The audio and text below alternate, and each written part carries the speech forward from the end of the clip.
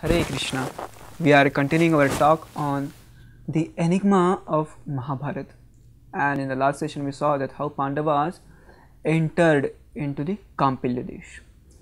Now they were visualizing all the prosperity at the Panchal, and they were really amazed by seeing that prosperity. And they were told to go to the big stadium which was built, and that stadium was so big it had the 100 the gates, and gates were not normal. They were made up with the gold and silver, and they were studded with the emeralds like that. Around the stadium there was the big mansions of the the ministers and all the king, the people, the prosperous people. And it was explained that their mansion was touching the sky. Not only this, but it is explained their rugs even were so precious. Their windows were made up of the jewels. The big description is given. And then they came to the Pandavas came to the stadium, and they could see that all the chairs were made up of the gold.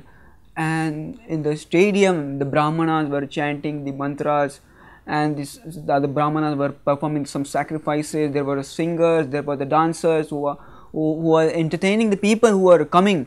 And that festival was there from last 15 days, and for that 15 days Draupadi, what he was doing, he was just giving out the charity. And it was not a simple charity, but he was giving the thousands and thousands of cows. He was giving the kilos of gold to every Brahmana. He was so rich person. And the Pandavas were really mesmerized by seeing this, by seeing his opulence, Draupadi's opulence. And they sat on the in some of the corner, and nobody could recognize them. And when they sat there, so they were patient to see all these things for 15 days. And on the last day, on the 16th day, there was a Swayamvara, right? And they were eagerly waiting for the Swayamvara. On the day of Swayamvara, the Pandavas could see on the other side, there were the Kauravas, with the Duryodhana. All the 100 brothers had assembled there to win over the hand of the Draupadi. And by seeing that, Bhima became so angry. He got up from his seat and he wanted to kill the Duryodhana. But Yudhishthir Maharaj checked his anger. He said, no, this is not the proper time. They should not know that we are alive like that. And he sat down peacefully. On the 16th day, the Pandavas wore the proper cloth of the princess, and they arrived into the arena.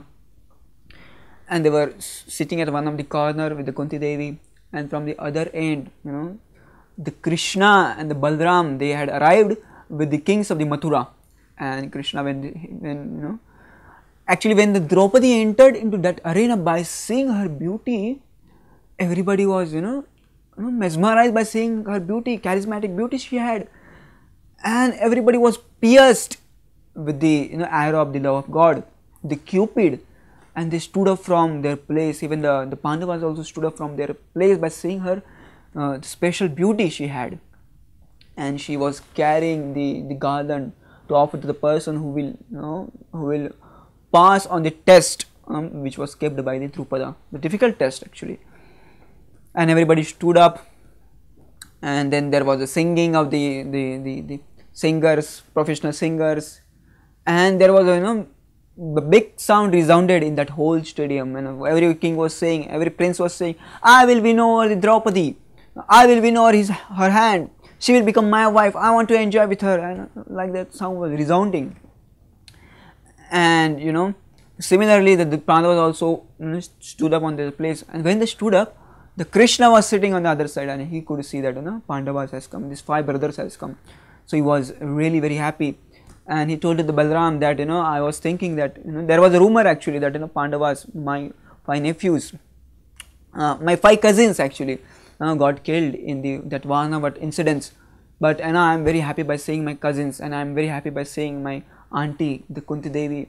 And Balram smiled at them, and Krishna knew that who is going to win the match.